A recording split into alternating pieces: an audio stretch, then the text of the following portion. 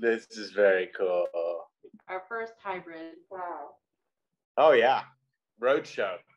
Okay, welcome everybody to the Sid City Social Club meeting for Friday, August 13th, Friday the 13th. We're coming to you live from Las Vegas, where the big Star Trek convention is happening. So we're doing our first ever hybrid show. We've got people here, you can see from the pinned screens. We've got people here in person.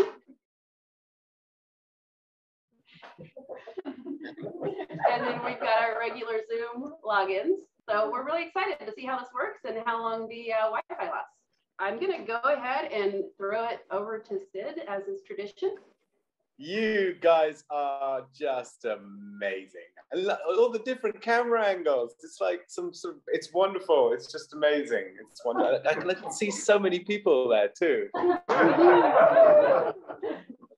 I'm really glad that you managed to get all the technology working. I think that's just and hopefully you will stay online the whole time. But it'll be a crapshoot. Is that the right phrase? Perfect. I think that's my Vegas phrase. I don't know how to play crap. It's a terrible name. Great. Well, it's good to see everyone. I'm in sunny Thailand. It's not so sunny right now because it's actually very middle of the nighty. So I should stop being really noisy, which I've actually started to be. I've got some headphones on, which I should put on so I don't have to shout. And I'm really glad to see it. I'm a little bit delirious. My phone alarm went off at 1:45. It went off again at 1:55, and then I was like, "Get out of bed! Get out of bed! Get out of bed!" So great. Let's get going. This is fantastic. So our first guest we have here, Dr. Mohamed Noor, who is a biologist from Duke University and also the chair of your department, correct? Actually, the dean. Now I'm the dean. Yeah. The dean. I used to be chair. Yeah. Wow. Yeah. And what do you specialize in? So my specialties are genetics and evolution. So I both teach classes in genetics and evolution, and I have a research lab that uses fruit flies to try to understand evolutionary processes and like what makes new species form and things like that. Wow. That's pretty cool. It's very cool. It's very fun. Yeah. That is super cool. Yeah. And oh my goodness. So my Star Trek connection, it's funny, it's been gradually growing more and more. So it hasn't infiltrated my research. I'm not actually doing that. But on teaching and outreach, so I give talks at conventions on some of the real biology that underpins what you see in Star Trek. And I've been doing that now for about 5 years. Started at DragonCon actually the year that I met you, Sid. That was the first time I'd actually presented at a convention. So that's been great. Love that. Yeah, I worked that into the classroom at Duke as well, where actually I used to teach a class just called Introduction to Genetics and Evolution. And it's just basically a Bio 101 for that half of biology. But recently I started this other version of it for non-majors that's just called Genetics Evolution Star Trek. And what I literally do in that show is, in that class is we'll watch bits of Star Trek episodes and I'll teach the concepts using those episodes. So we watched, like, for example, Children of Time from Deep Space Nine. We use that to illustrate genetic drift. And, various things come up through that. So that's been really fun. And then that is huge. So I published a book also that uses these things too. It's called Live Long and Evolve, what Star Trek can teach us about evolution, genetics, and life on other worlds. And that was wonderful. Princeton University Press was very gracious to publish that. Wow. But I have that actually here at the convention too. But then most recently, after the book came out, I got taken on as a part-time science consultant for Star Trek Discovery. So I've been advising them on the science that then works later into my classroom. Nice. So oh my goodness. Really, so I have this picture of you like with your fruit flies, and you're like, okay guys, you are the crew of the Enterprise. You're Scotty, you're Spock. Hey, no, you're Spock. They're all retro. They all not in 24 hours. That's a lot of people think that. A lot of people think fruit flies die in 24 hours, but it actually takes them almost 2 weeks to even get to adulthood. Then they can live for months after that. But we tell them fast. They tend to be red shirts. Or the big stone monster that they see when they go around the rock or something. Most college kids haven't seen that much Star Trek, but a lot of them still enroll for the class. They're still really interested, mostly because they like the idea of a narrative. It's supposed to just like, okay, let's talk about DNA, blah, blah, blah. Here's the 4 nucleotides. They like having a story to it. So, I mean, the enrollments have been pretty hot. So I do before and after surveys of the students, and I'll ask them beforehand, what's your thinking on biology? Do you think you want to take more classes? What do you think about Star Trek? Have you seen any things like that? And they all go up a lot between before and after. Like ahead of time, some of them are just taking to check off the science requirement. Most of them never seen it. By the after, a lot of them are like, I think biology is really cool. And yes, I want to watch a lot more Star Trek. It's like, yeah, win on both. It's fascinating watching their reactions, watching the episodes too. Because you can see they're all seeing it for the first time. They like, they gasp and all of that. But the thing that struck me the most, where I could see that they were actually getting hooked, was on sometimes starting an episode fairly late in class. And we're not supposed to spend most of the class time watching the episode. I'll often say at the end of the class period, like, if you want to get up and leave, you can leave now, and the rest of it, you basically can figure it out. Very often, nobody leaves. They're like, no, I want to see the rest of this. Oh my goodness! What exactly is your field of research with fruit flies? What is it that you? What is it that you? What do you do? Yeah, so basically we want to understand what makes new species. So the first part of thinking about that is, conceptually, what makes something a species. It means that you can interbreed, like the different parts of it can interbreed with each other. They're attracted to each other. The hybrids are fertile, things like that. So we basically dissect all those things. We'll take really closely related fruit flies where those don't all apply. We basically try to understand what's the genetic basis of, say, the difference in pheromone, or the difference in, actually, one thing, the fruit flies I work with, they don't use so much pheromone. They sometimes use pheromones, but what happens is the male, when he wants to court a female, he'll come up and he'll just pretend you're a female fly. Okay, guys, I think maybe we should cover this. He'll extend his wing. He'll extend his wing and vibrate it, and makes this very clear series of sound pulses that you can actually record with a good microphone. And one of the things we had a student do before was he cut off the wings of the flies and you play the song, we call it a song, of one fly species versus the other fly species. You can see, like, oh, the female recognizes that one and not the other based on whether she lets him mate with her or not. Oh my goodness. Yeah, it's fascinating. Is there a difference? Do you find that there's it has an impact on the fruit flies, for want of a better word, evolution, being in this environment or compared to what they would be outside? Do you think this is Definitely, there have been a lot of studies that have shown that if you have them in a more complex setting, with, say, like plants and dirt, things like that, they don't necessarily behave exactly the same. So it's basically we do the best we can. That's amazing. And are kids really predisposed to the biology, or do you? I mean, because I have a picture of, like, that's what they've come for. They haven't actually come going, listen, we're kind of into Star Trek, but yeah, we'll do a little biology. So I mean, there's a lot of who are pre-med or intended pre-med. So they're coming in not necessarily excited about biology per se, but wanting to be a doctor. And the goal then is to make them just appreciate biology more broadly, not just specifically what can I apply, how do I get a prescription to help this person with this disease. Try to get them a broader view of biology, especially like genetics and evolution. So some are like that. Some of them are not biology, like especially for that Star Trek class. A lot of them are not biology majors or intended biology majors. They just have a natural sciences requirement. So they have to take some sort of biology or chemistry or physics or something like that to get their bachelor's degree. So at that point, they're like, well, I want to take something fun. I don't want to take, no offense to organic chemistry, but they don't want to take an organic chemistry class. That is awesome. You've got a whole bunch of people who spent a lot of time quite cloistered, and they're coming into a brand new world, and it's one of the most exciting. It's coming to college, coming to university. It's one of the best things in the world. And I only lasted a year, by the way. I totally left after a few months. But you have you've got those conversations that you're going to sort of be a kind of uncle figure to some of these people. Not all of them, admittedly, because there are thousands and thousands. And you've got to have these conversations about things that they need to have conversations about. Is that awkward for you? Or because we've got quite a few professorial types and professors, not professorial types in the club here. And I haven't really approached this subject with them, but not only are you coping with fruit flies, but how is it coping with the students, and especially during this last year? That's a great question. So, I mean, there's a mix. I mean, there are some students who actually I wish would reach out a lot more and talk to me more. Because I mean, it's very sad, for example, when I have somebody who's a senior and graduate, and they ask me for a recommendation letter, and I said, you were in my 300-person class, I never said a word to you until now. I can list your grade in the recommendation letter, but that's not very helpful. So actually, I honestly wish more of them would reach out more. But if it's on a topic, let's say, for example, if they're talking about faith in relation to evolution, I don't find it awkward because probably because I'm used to that, and I know this is a conversation that comes up a lot, and I've been comfortable having that conversation. Sometimes, as you might imagine, like you said, some students have personal issues that are maybe completely unrelated to class, and they're just looking for somebody to talk to. And sometimes, depending on the specifics of what those conversations can be, they sometimes can get a little bit awkward. And sometimes I have to stop them and say, look, I have to warn you, if you tell me any more about this, if it's going in a particular direction, I might have to stop them and say, if you tell me anything more about this, I may have an obligation to report it. So you should decide now what you want to talk to me about, or otherwise here's some other resources you could use. Yeah. And are you all back at school? Yes, actually Duke, for last year, I think probably about maybe 15-20% of classes were in person and the rest were online.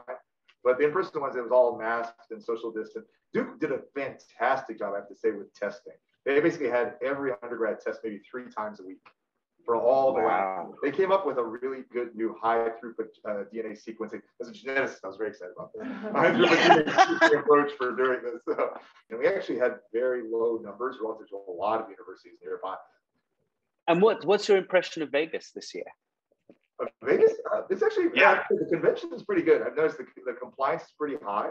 I mean, I've seen, every now and then you get the kind of the mask to slip a little bit or things like that. But generally speaking, I feel like people are taking the spirit of it pretty well and doing what they need to do. Can you describe to us, because a lot of us haven't been there and nor will we ever get there, what it's like? What's the vibe? How many people are there? What is there Star Trek on every floor? What's going on? That's a great question. Do you want me to do that? Or in theory, anybody here could do that.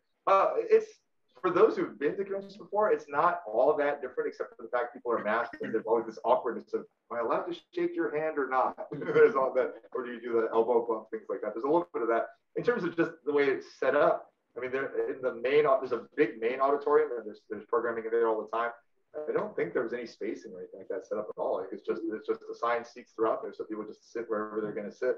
Everybody has to wear masks all the time. There is a requirement to either be vaccinated or to come in with a negative test and have a second negative test halfway through the period. Good. We have bands I think it's the orange band says that you're vaccinated or similar. And in terms of the interactions, I mean, people are having fun. They're going around. They're going to the little snack areas. There's less eating and drinking in general, but there's not none. I mean, karaoke has been canceled and was replaced with bingo, which is a little bit funny, but it was cool. Yeah. There's a lot of Oh my goodness. And what's your cosplay choice this weekend? So I'm giving a panel later this afternoon with Jane Brooke, who's an actress in Star Trek Discovery. So I'm going to switch out of this into a Discovery uniform. Make her feel at home. Exactly. That's fantastic. Yeah. Brilliant, Mohamed. That's so wonderful. Oh, cool. I'm hogging you. What there must, because you got 14, I don't know, what does it look like? 1, 2, 3, 4, 5, 6, 7, something like 6 or 7 people in there. But I want to hear from all of you. Yeah, who's in there? Yeah, who's got a question? State your name, social security number. I have a question. I always have a question. This is Casey. Hello. Hi, Casey.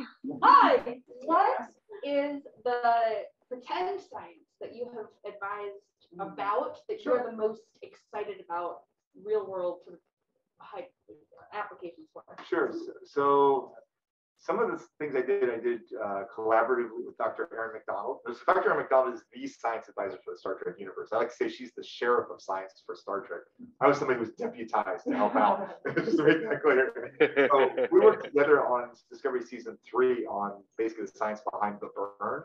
So I could talk a little bit about just the biology half, but that would be awkward because more of it is probably physics than biology. But I did also in Season 3 of Discovery, I can't talk about anything going forward, but in Season 3 of Star Trek Discovery, in Episode 5, there was a thing where the Discovery had just got to the space station, and there was an alien species that was being treated on the space station. They had some disease, and that was something where they actually asked me to do a solo consult on that, asking, okay, we have some specifics here. This has to be something based on the food that they've eaten.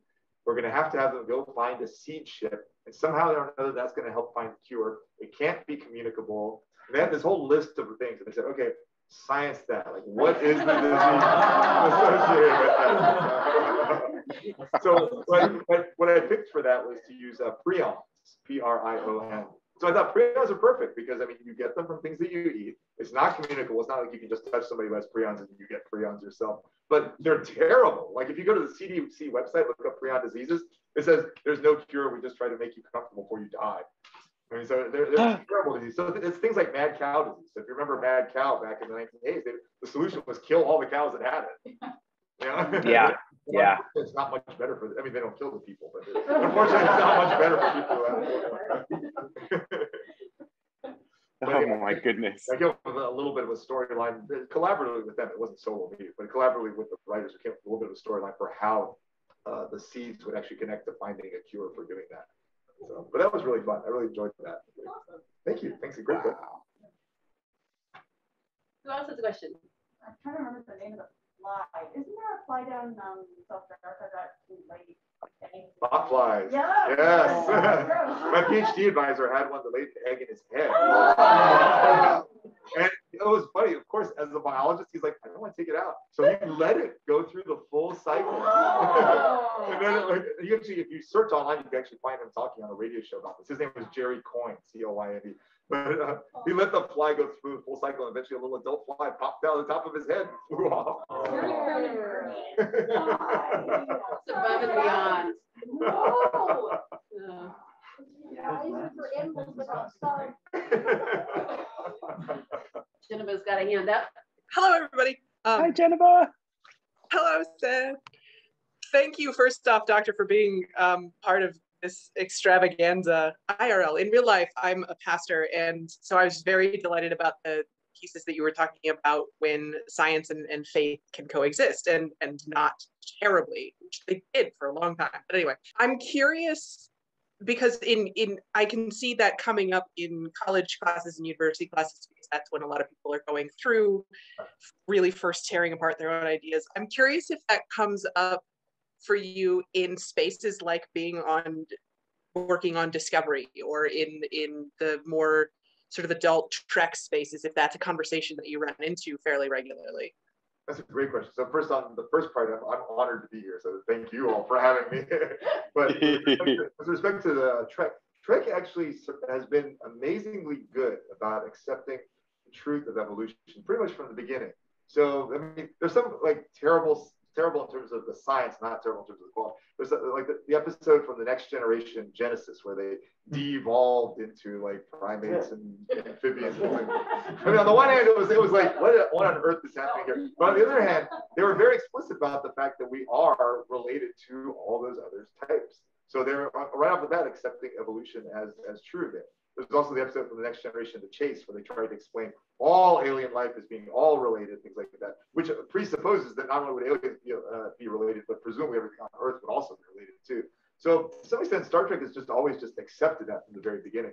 There's also like passing comments. So in Deep Space Nine, in the finale of the first season, there was a discussion there about the wormhole and Keiko, how she was teaching the wormhole and things like that. And Keiko made a comment to Kai Wynn saying, well, what about things like teaching evolution? And Kai Wynn's response was, I think she was still Vedic with it. But Vedic Wynn's response at the time was, we'll cross that bridge when we come to it. And she's like, no, I teach science. The answer is no. I'm going to teach it the way it is. And that was definitely portrayed as the right answer. So there hasn't been anything like that so much with respect to evolution in particular. So that's not that I've seen. It's been very wholeheartedly accepting, which actually makes it very easy to teach evolution then using Star Trek. But honestly, even the places where Star Trek sometimes gets things wrong, like the de-evolving episode I mentioned earlier, it's still instructive because it often reflects common misconceptions.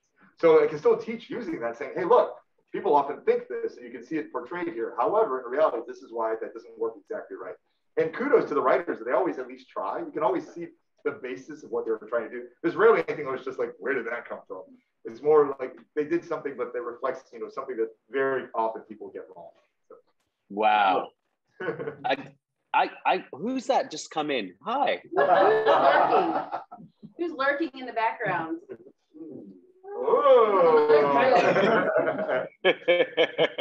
Andy. Hello. I thought I recognized you, Andy, even behind a mask, even in the doorway from a mile away. Are you in Romania? Those places? I'm in Bangkok. I know. It's crazy, isn't it? It's a crazy world. Oh my God. So Mohamed has several panels happening. Tell us, you've got one more today and tomorrow? Just one more today. So Okay. I had two earlier. The first one I had was why are there so many humanoids in Star Trek, which is basically an evidence for evolution talk, evolutionary processes, and addressing the ways those were brought up in various Star Trek episodes. The second was genetic ancestry testing, race, and Star Trek, and that was the one I did yesterday. So it was a lot about how to direct-to-consumer genetic ancestry tests work. So things like Ancestry DNA or 23andMe, and why do they not actually tell you what you think they're telling you? And then the one today is, what's it called? Oh, Biotrekking with the Admirals, and it's my podcast. So that's the one on basically science in all 3 seasons of Star Trek Discovery. So that one I'm doing together with Jane Brooke. Oh my goodness. Yeah. That is fantastic, Mohamed. Thanks, everybody. Thank you. Oh my God, I didn't realize it. Yeah. This is structured. As much as anything can be when you're dealing with Sid.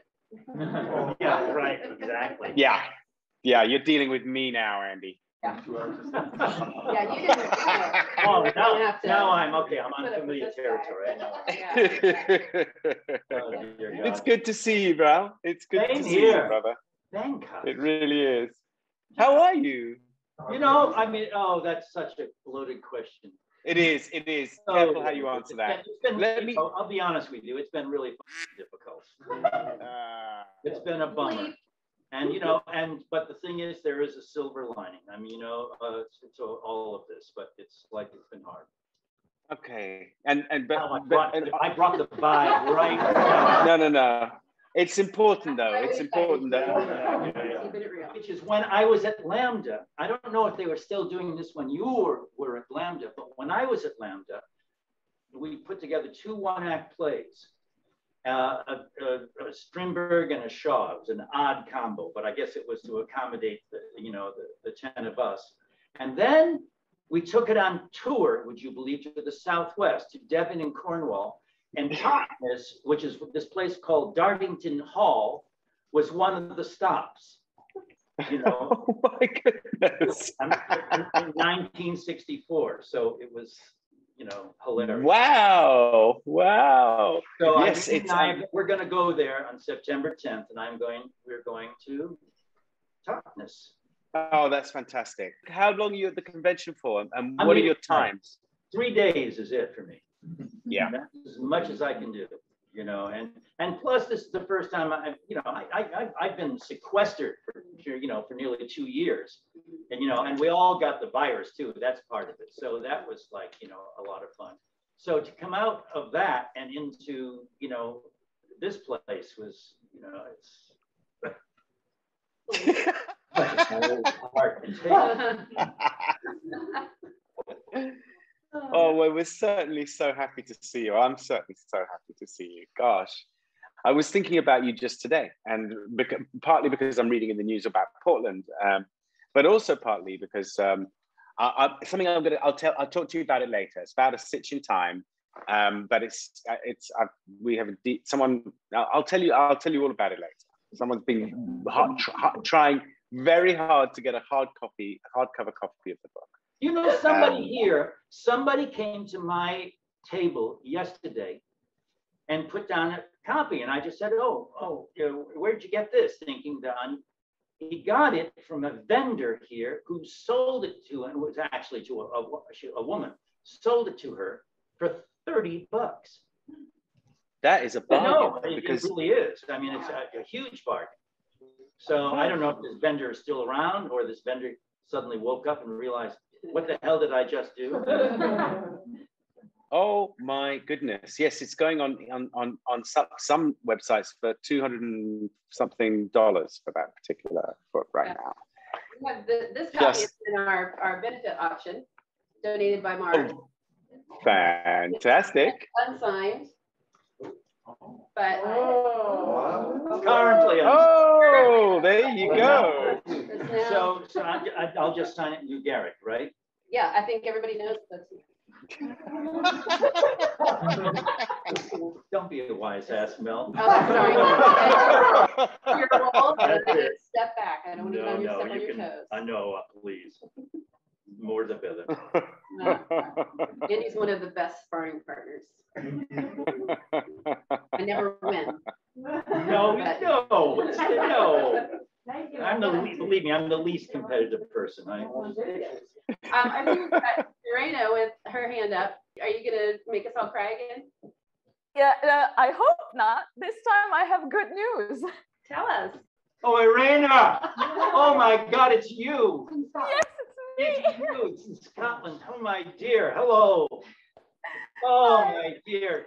You're one of the most amazing people I've ever not met. I mean, in the flesh, that is, I'm speaking. Yes. I was supposed to meet you in London at the convention this July, but it was cancelled. It's postponed until November, so you could technically still make it if you want. To be in the UK. I don't know how long we're going to stay.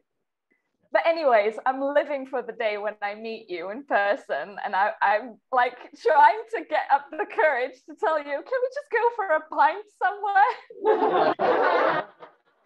For you, yes, I will. I will. Thank you. But anyway, I came here to share the news with you and Sid and the entire club. Some of the people in the club know already, but I wanted to share with everyone that I applied for a postgraduate acting course at Napier University in Edinburgh, and I got accepted. Oh my God! Congratulations! So you're looking at a master's student for acting for stage and screen. It's that is huge. Program. So wait, when do you start?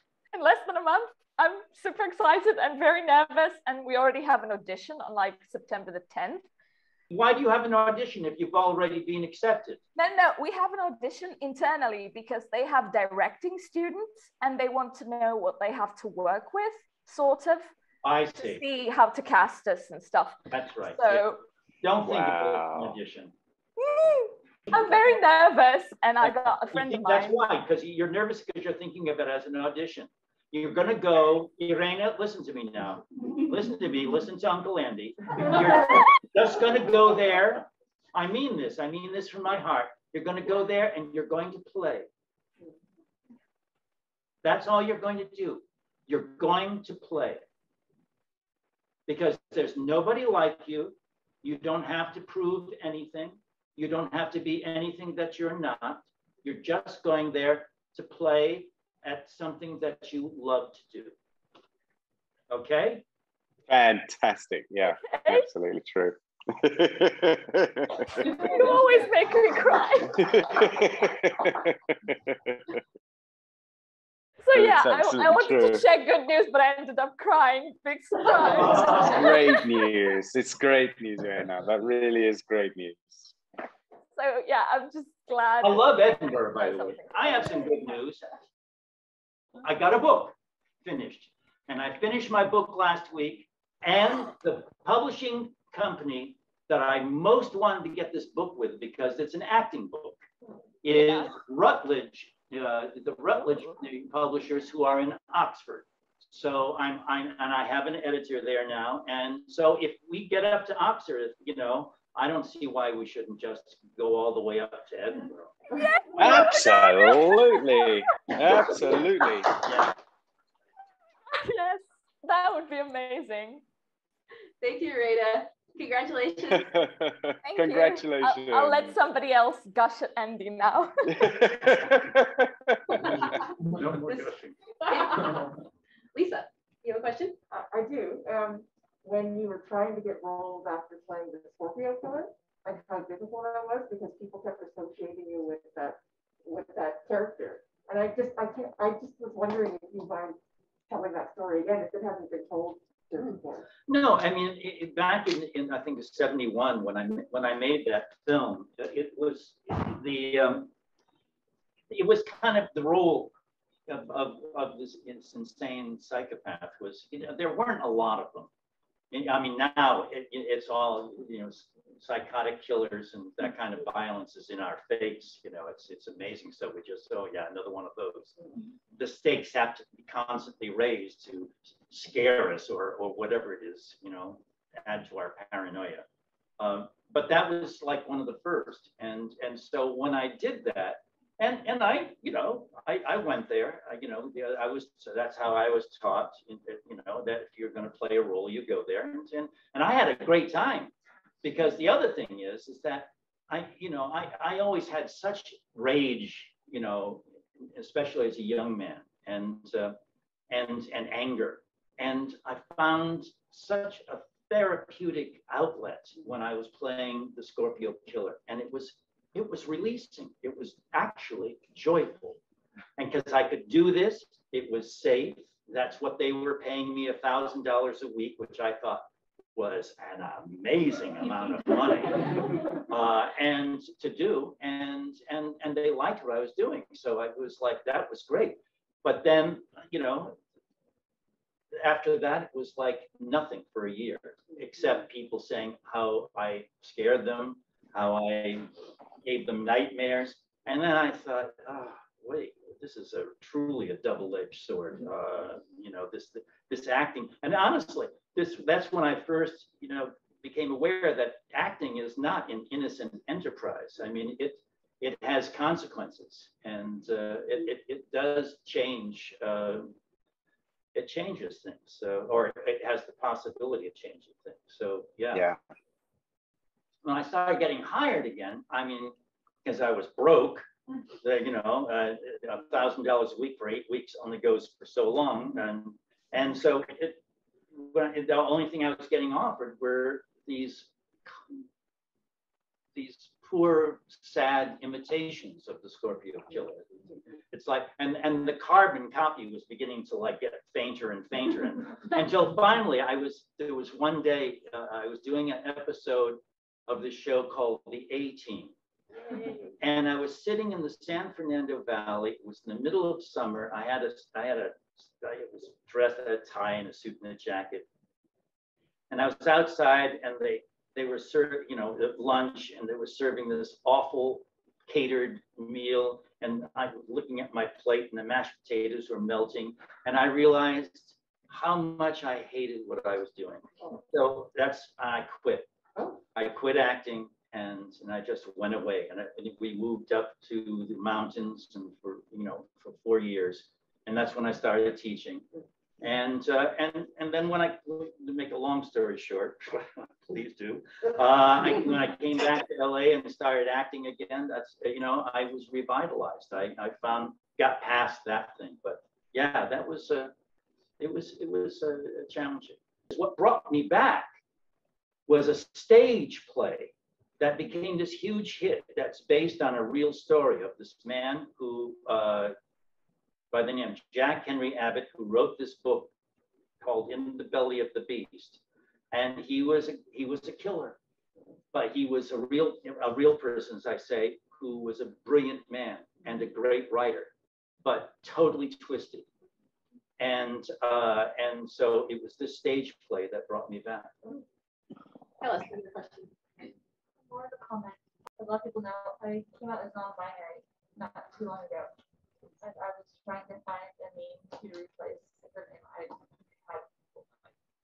And I went with Coombs from the decision time, because the doctor goes against the gender type for Kardashian, in that he's a doctor when it's normally a female scientist, but instead of male, and he also rebuilt himself after he was broken. So I just wanted to say thank you. Oh my God, that's when you said that name. I was like, what's that name? Oh wow. Because you made it up. Oh wow. Yep. Now you have a namesake. That's what is extraordinary.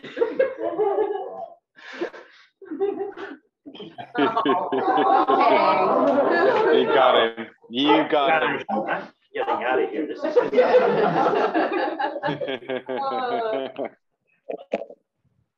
You're welcome. Who wants to follow that? So you yeah, I wanted to ask, like, I struggle a lot with like burnout and keeping drive, and you're doing all sorts of amazing things all the time. So that's like, how do you keep that drive and momentum going? Oh, I mean, that's the $64 question. I mean, you know, it's I mean, what choice do we have? What is your name? What choice do we have? I mean, what choice do we have? I mean, I don't understand what this life is about. I honestly, I don't know why we're here. I'm an atheist. I don't believe in an afterlife or that there's some old guy with a white beard who's, you know, if I do what he says in this from this book, it's all going to be okay for me. I have no idea. But I do know that life is precious. I do know that, and especially when you have children, grandchildren, you know, and you see, you know, and you see life growing. It's like, it's precious. And so there are times I mean, you know, get depressed and, you know, and I'll be very honest, you know, that, you know, I'm going to be 80 on my next birthday. And it's like, wow, what used to be this magnificently functioning machine is not magnificent and altogether functioning the way it is. And so, you know, I'm sort of like, so I'm living with death, and I can't not talk about that. You know, and you asked me to come up here and so forth. I'm not going to come up and tell you stories about Deep Space Nine because I don't remember what happened, except I love playing Garrick, and I met Sid. You know, that's what I remember. You know, so it's like we just have no choice but to keep moving forward. And in my teaching, I know in my listen, you know, I started this conservatory program knowing that 95% of the people in the program will not make their living as professional actors. So then how do you justify creating a program like this? And it was very simple. For me, acting is about learning how to become a human being. That's what it always was. Even when I didn't know that, it was like learn how to use your body and how to speak and so forth at the beginning. And, you know, and we start out wanting to be an actor because, for a lot of reasons, because I had my childhood, which was and, you know, and I wanted some attention. I wanted people to be kind to me. I wanted some kind of, affirmation. You know, and then it went from there. It was like, oh, what it is finally, when, you know, in this teaching that helped me come to this place, is that it's like learning how to use this instrument. And the instrument includes my soul, as well as my mind and my body, and how to find the unity there. And that's that for me is what keeps me moving ahead. I recently, during the pandemic, did a lot of online improv and realized that helped me find my voice, helped me learn to communicate with people better in general. Yeah, exactly. That's very important what you just said, because, you know, the voice with the school that Sid and I went to, Lambda. It was a wonderful school. Mainly, it was because when I went there, it was because of this woman, Iris Warren, who created this voice program that then Kristen Link later came to America and started teaching. But that was, you know, the voice, you know, up until that point, voice teaching was about how to sound really good and round your vowels and speak like an actor. Whereas Iris Warren said you have to speak like a human being. And in order to speak like a human being, you have to speak from where you live and who you are. You have to speak from your soul, you know, and to tell the truth isn't just reciting facts. It's speaking from who you are. So yeah, that's really important. I had one word on the inside of my trailer door, which I would leave every time I went to set. And the word I saw on my trailer door, which I had written in a Sharpie, was voice. And then I went to work. And that was like 10 times a day. Had to remind myself of that. That's where I had to start the performance. Sid, was John McLeod still teaching voice when you were there? No, it was Pamela Barnard. who was teaching voice Well, when John I was there. McLeod, he was the McLeod of McLeods. He was of the Clan McLeod. That's right. He really was. And we once went to the Isle of Skye to visit Dunvegan, where his castle was, but he wasn't there. But he was a wonderful teacher. I was wondering if he taught you, because he just died. Oh yeah, we had. Why are you? We had a. He must have taught you. Is that the causal? No. I guess.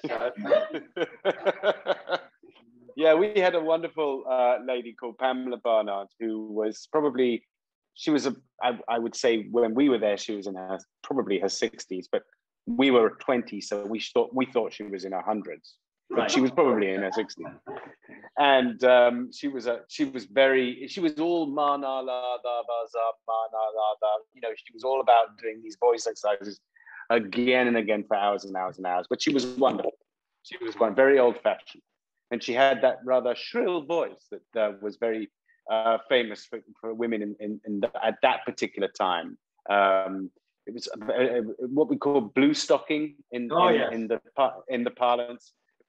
Okay, we've got several hands up on the screen. Amy Doodles. I was wanting to say, Andy, I'm so glad you're our uncle, and now you're my uncle. And so, which is really great, because I never really had an uncle, so there you go. Okay. Thank you very much for being you, all of you, the way you are. And your home is your soul. We love you too, Amy. All right, and we've got Harris. So I wasn't intending to speak today. Hi, everyone. Hi, Harris. So after what Kailash shared, I thought I would also share something that might make Andy cry about gender and Garak.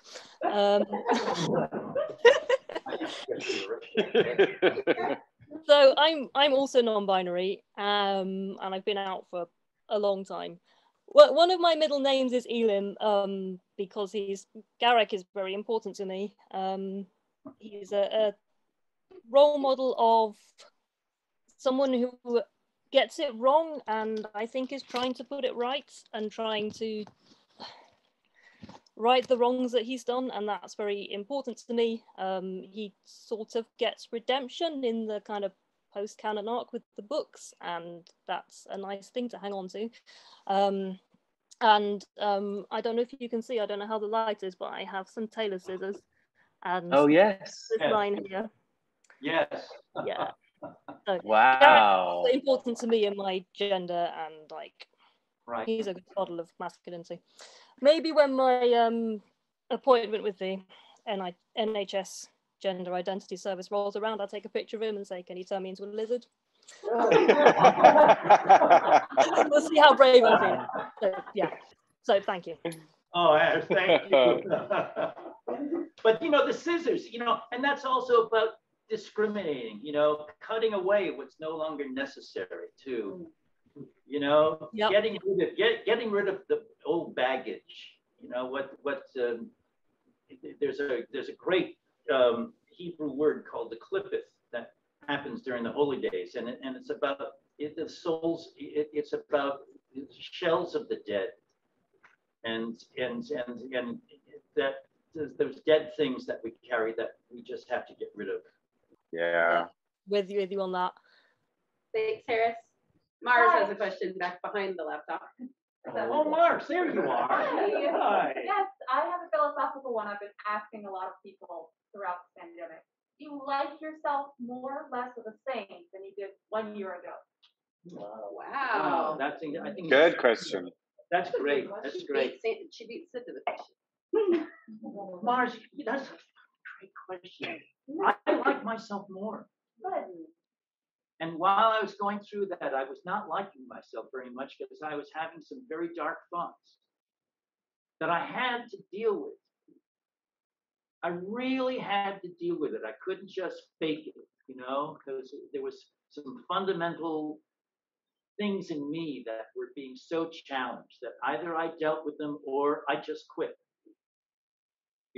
So yeah, for me, it's like this whole thing, boy, it really has just, it's just up against the wall, mother. you know? Mhm. Same question, Sid. Oh boy. I don't know. I mean, that's not a dodge. I'm going to try and get to it by saying, but I'm going to buy myself a little time by saying I don't know. I think probably more. I mean, I'm one of those people who is very careful about judging myself in positive way. So my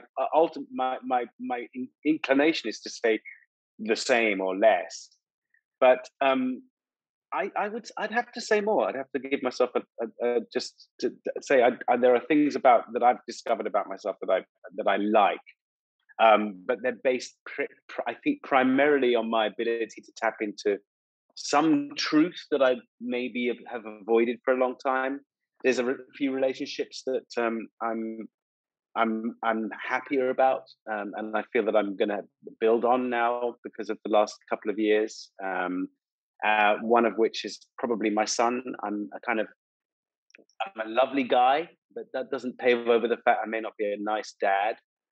And I could do better, and we've had a little talk about that. So that's unusual for me to make those sort of leaps, because when you think of yourself as a nice guy, apart from the sort of, I guess, the narcissism that lies behind that particular phrase, you tend to give yourself a break on just about everything else. And so that's no longer a facade I can hide behind. I think that's something that I'm figuring out.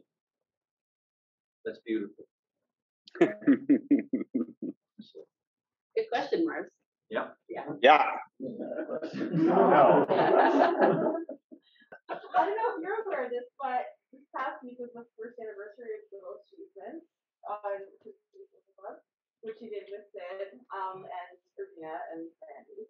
And that was just a we're bored during pandemic, let's do a play. But I don't know if you've noticed, but a lot of like Star Trek YouTubers are now doing like videos about sexuality, and they're including the parts of the play clips and stuff, and specifically talking about how in the 90s you couldn't do it, but now you can, and including that in the narrative, not literal canon, but I just didn't know, were you aware that that's... No, I wasn't. Yeah. I wasn't at all. Yeah, there's now like YouTubers who are now including like the plays you did in the canon of Bashir and Derek. I had no idea. Oh. Yeah. Yep. That's terrific. That's great. Yeah. It's happening with Little Achievements and Alone Together are both getting some analytical, critical attention from YouTubers. So when does the next season start? Yeah, we should definitely do something else. That's for sure. I'm game. In all your free time there in Thailand? I'm sitting around on my big rear end here. That's all I do. Let's see. We've got Ash with a hand up. Let's see what Ash has to say. Hi. Hello. Hey, Ash. There was a thing on YouTube that I saw recently where an interview on YouTube where you mentioned that playing Garrick may have cured your claustrophobia. I don't know how it happened, but it was like that was their idea. Because the thing that was so ironic about that when I got hired to do the show, I mean, I had no idea what I was getting into. No idea. Here I am.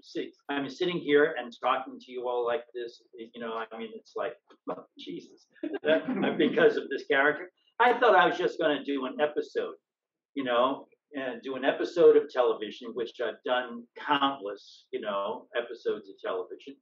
And then when I sat in the makeup trailer, and there was call, like the call was like for about 2 or 3 o'clock in the morning, because it was a 4-hour makeup job. And then, and as the makeup job was going on, I got more and more tense, really tense. I was like so nervous about this. And then when they put the wig on, it was like that was the sealer. It was like at least the top of my head was free. Then they put the wig on. And I thought, this is really creepy. This is awful. And then because they wanted the Kardashians to look big, they made the costumes out of furniture pads. It felt like it wasn't furniture pads, but it was heavy material. And then they put that on me. I really, really wanted to call my agent and say, how do I just? And I knew it was too late. The whole thing, but then this is absolutely true. I looked in the mirror and I saw Garrett, and I didn't have to do any acting. The character was there. It was all there. I can't do Garrett without all of that. Then they come up with that episode about Garrett being claustrophobic, and I thought, well, this is rich. A little too close to real life. Yes. Yeah. Thanks, Ash. All right, Karen is up late or early, depending on your perspective. 20 to 11 is okay. Not too bad, not too shabby. I actually had a question for Andy, and I'm trying not to be too starstruck. Good. Go. Okay. Hi, Andy. Hello. I'm rereading A Stitch in Time. I have several questions.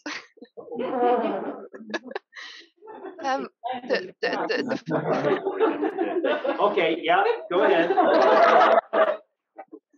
In the very beginning, with the Bamaran scenes, it's about Garrick learning to find his space, and that really, it so much resonated with me, because I was like, when I was a teenager, like girl, I was super, super shy, and I was basically always overlooked. I don't know, like even if I tried to participate in a group, and even if I tried to be part of a group, I was always just not there. And when I read your description of like finding your space and like inhabiting the space you actually physically inhabit, and that, I don't know, it just somehow clicked for me. So, and I'm not an actor. I'm a biologist. I have no idea about acting or art in general. So I was wondering, is that like is that a thing you came up with yourself, or is that like an acting technique? No. That was my childhood. That was my childhood. Oh. Because at 10 years old, I was taken. The state took me away from my mother, who was very sick, and I was sent to this church industrial school in New England, this boys' school. And at 10 years old, there I was, and I had no idea who I was. I had no idea why I was there. I had no idea who these other people were. And I was suddenly given these rules, and I had to go to church a couple times a week, and I had to work there, it was insane. So all of that Bamaran thing came from that experience. And and essentially, there's, we're all of us go through that. It's not just bizarre circumstances. All of us, we wake up, at one point, we gain a certain amount of consciousness, maybe after puberty or something. You look around, you think, who am I? What am I doing here? And who are these people that oh, yes. Well, my family, and whatever. And it's sort of like, and then you have to become a spy. In a sense, you're a spy. And everybody, it's like you're spying. You're not telling people what you're thinking or feeling. I mean, that's often just dangerous, and it sets you up for ridicule or worse. So you just pretend, and you take in information, and then you find your openings, you find your space, and you find how you can sort of like, okay, I can do this, I can be that, and what people expect of you.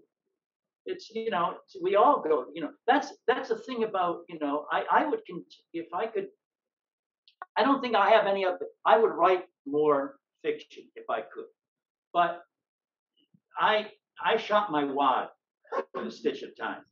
That was it. That's my story.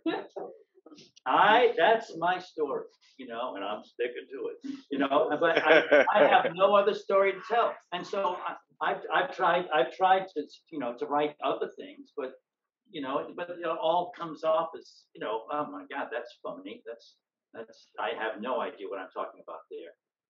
It's funny, because a lot of actors a lot of people love acting because they get to be honest when they're acting. It's so right on. Absolutely. Absolutely. And Annie, I also I really like the passage about that what people lie about tells you almost as much as if they would tell you the truth. And it's great. It's so great. It's such a wonderful book, really. It's that's the writers of DS9. Because the writers gave me that character and those insights about truth and lies. It's really wonderful. I have one last question before I give the mic to someone else. We all know that there are a lot of different stories flying around on why Garrick was exiled. And you present another one in A Stitch in Time, and I always wondered, did you intend for that to be the truth or just your truth? Like the story about. Remember what was the story? Would you like to elaborate? Yeah, tell me, what was the story I came up with in Stitch in Time?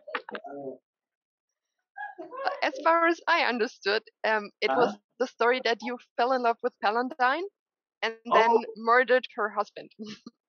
Or had him murdered. I'm only in part 2. I love that. That's great. Absolutely, that's so Garrick. Absolutely. Yes. Real information. That's so Garrick. I know. Because walking away, it's so funny because walking away from the whole series and everything that's going on in my life, and I was thinking about, I don't know why I was thinking about this just recently. So why is Garrick on Deep Space Nine? I'm thinking. It's because, as I've always said, it would be like a member of the SS or the Wehrmacht right after World War II going to Jerusalem, and becoming a tailor, in the old city or something. I'm saying that's really weird. And so I always thought it was because he crossed his father and basically that was it. He crossed the Navrantane. And he would, if he hadn't been Nabrantain's son, he would have been executed. So he was just exiled, and exiled to the worst possible place where people were just going to despise him. At least there was a very handsome doctor. Huh? Didn't work out as planned. Didn't work out as planned. Garrick was a smart guy. Yeah. Much smarter than I am. They didn't count on him being so likable. That's it. Yeah. Okay. Thank you very much, Andy, for your performance, for everything. You're welcome. Thank you. I hope you will be able to attend the convention in November in London. I got tickets. You know something. Because it's the one that was canceled, right?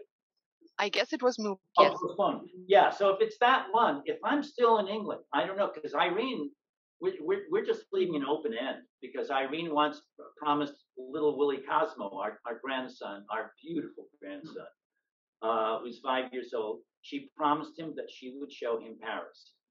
And so he says, whenever he talks to her now, he says, now, Bubby, remember, we're going to Paris. Of course, Willie has no idea what Paris is, but Irene promised him that they would go to Paris. So,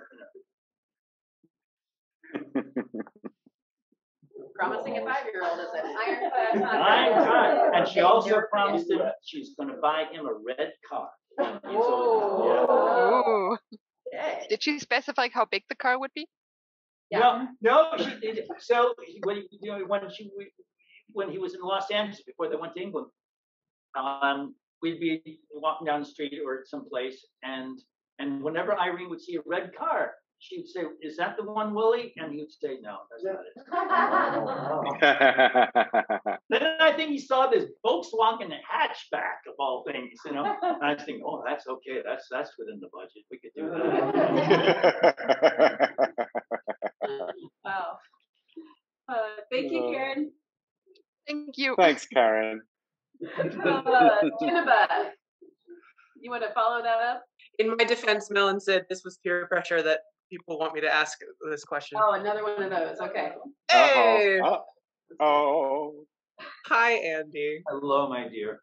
You had said earlier in talking about being an atheist that shortly thereafter you followed it up with the idea of how a soul informs your acting, and I was curious. I mean, granted, I would love to have just a 25-minute conversation with you about religion in general, but this is a biggie. I can feel this one coming. I can hear the rumble of it coming down the road. So I'm curious about the way your understanding of something beyond physical, not necessarily religion or a theistic concept, but something beyond this plane, informs the way that you do take to acting or have taken to acting as you are tapping into the life force or whatever of it that you had mentioned earlier. This book that I just finished, and it's an acting book. It really is an acting book, and it's based on my core class and how I organized this conservatory program that I created at USC. And because the book evolved, and the book evolved mainly because when I realized that most of my students were coming and who professed their desire to become actors were not going to be. They're not going to make their living as actors because that's just the way it is. But they are human beings, and that they were coming, and there was another reason, like myself, you know, they were coming for a deeper reason. And my teaching evolved as this is an understanding that slowly came to me. And there was this great actor, director, theater practitioner by the name of Michael Chekhov. He was Anton Chekhov's nephew. Anton Chekhov, the great Russian writer and playwright. And his nephew, Michael, was, by all accounts, a magical actor. He was transformational in terms of how he worked. And he worked with Stanislavski. He was one of Stanislavski, of course, is the keystone of modern actor training and philosophy. He was Stanislavski's favorite actor, and they parted company at one point. And they parted company over the question of the imagination, because Chekhov became antsy with Stanislavski. I'm trying to make this as simple as possible so I don't get into the deep weeds here. That Stanislavski believed, and he was a brilliant man. He was great, and he progressed to the end of his life. But at this point in his life, he believed in the power of sense memory. That the actor, you know, works with sensory memory to bring back things that had happened to the actor, so that then the actor can, through sense memory, the actor can come up with the emotions that are appropriate for any given moment in his or her work. Chekhov said this is reductive because there's only so many tears that you can cry over your dead dog. You know, and after a while, that just is the law of diminishing returns. He said, you're forgetting about the imagination. And so Chekhov's thing was about the imagination. And this is what sort of like keyed me, opened me up. The imagination works with the sensory material. And then we see the world the way we see it. I see the world in a way that nobody else sees it. on my point of view, is completely unique. And the imagery that I have, I'm sitting here in this room, you know, in Las Vegas, and there's Las Vegas in the mountains behind the window there, and all these good people here, and I'm, you know, shooting my mouth off. And this is my reality. This is my imagined reality, because imagination is about the collection of imagery. And the collection of imageries creates a metaphor. And a metaphor is what we need to find in our lives in order to give ourselves a context, a focus. And that is all from the soul. And the soul is the imagination. This is me. This is how I see it, because I am not like anyone else. That's still wonderful. That's still very evocative. Thank you. And it's interesting because soul is so many different things in the English language, and it doesn't necessarily map onto religious concepts anymore in the same way that maybe it once did, when it was, you know, still anima or something. But it's so fascinating, especially with folks in your career who step into other people's minds, other people's lives, other people's selves. But we where don't. this We don't. We can't. That's impossible. I imagine that I step into Garrick, but Garrick is just my image of this person called Garrick, who's a Cardassian, whatever that is. Yeah. That's, you know, but I don't step in. It's like stepping into the imagery of that and finding the metaphor of the other, the alien.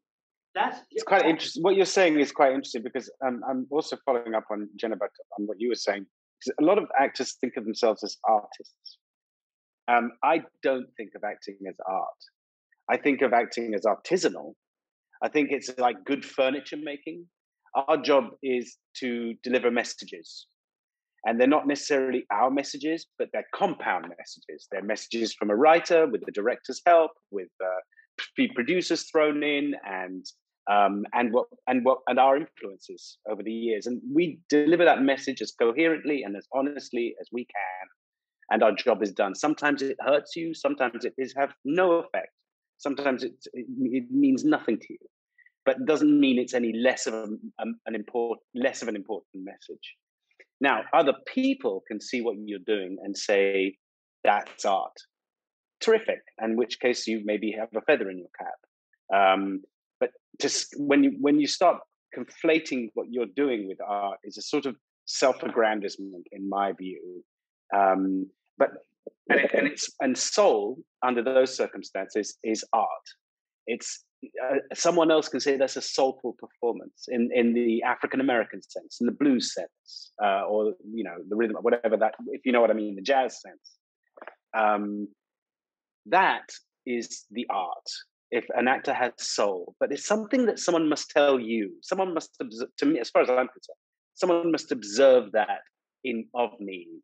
The minute it comes out of my mouth that I have a soul in terms of what I'm doing, then I feel like I'm being a bit of an imposter, because I'm trying to deliver a message, and anything getting in the way of that message, including how important my soul is, or the art of what I'm doing, is an abstraction, is a distraction. So I do believe that when I watch Andy perform, I see art. I do believe I see soul too. And I think that's also in a kind of para-religious sense, the same sort of soul, a glimpse of the inner, a glimpse of the thing that is non-corporeal but divine. It's very complicated for actors to talk about that, their own soul, their own art, because it really is in the eye of the beholder, if that makes sense. It does, and I'm fascinated by the language that you use of this being something that is given to you, because I think that given some of the conversation that's happened earlier today, that maps really fascinatingly onto the language of ally, especially in minority communities, that you can't proclaim, well, not can't, you shouldn't proclaim yourself an ally. You should wait for somebody within the community to name that for you. So it's fascinating to think about acting as something that you are creating and that you are learning and doing, but that requires someone else to make it soul, to make it art, to make it named in the way that an allyship would, which, you know, both of you have over and above earned said title in certain communities. So to pair those together, I think is an interesting exposition of the way that you think about your interaction with other people in general. Yeah, I think we're just good messengers. I mean, I think we are faithful. No, this is it's wonderful. I mean, I could go on for hours about this. I mean, this is me too. And I could learn something too, because I'm just feeling away in the dark. Yeah, worth it. This was worth it. And Thank Sid, you, I love Andy. you. I love you man. so much. Love you back. Okay, thanks everybody. Have a lovely, safe time. Get some sleep, Sid. Those of you in Thanks Vegas, for getting up thank you. early, Sid. No, it's been great fun. I wouldn't miss it. All right. Bye. Bye. Bye.